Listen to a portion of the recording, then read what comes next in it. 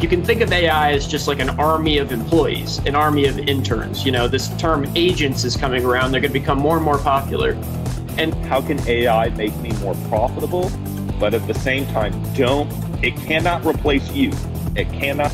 So what I hear on a daily basis is, first concern is, well, if I put AI and automations in my business, what's going to happen to my team? Do I have to fire people away?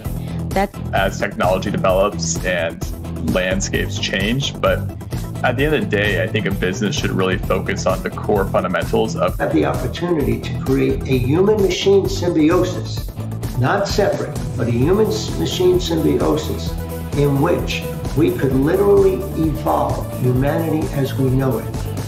I mean, the jury is out, but I think it's an exciting time.